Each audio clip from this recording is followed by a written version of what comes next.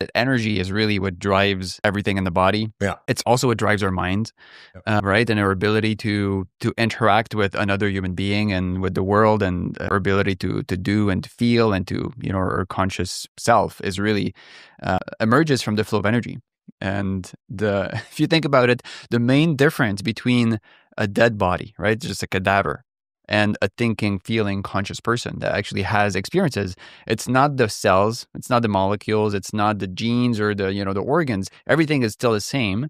But when the body is alive, the main difference is energy is flowing through it, right? It's the flow of energy that actually brings everything into life. So without energy flowing, the genes, right, like the beloved genome, and there's been so much written about like the genes control our lives, the blueprint of life, and genes is your destiny. Without energy flowing, genes are just like this, and the genome is just an inert repository of information. There's potential there, but the potential is only manifested once you flow energy through it. So energy is so fundamental to what we are. And you talked about, the laws of physics. There are good laws of physics. They're formal descriptions of how the world works. They're equations, and you can use them for predicting stuff. And we don't have similar, equivalently useful laws in biology, especially not around like how energy behaves in the body.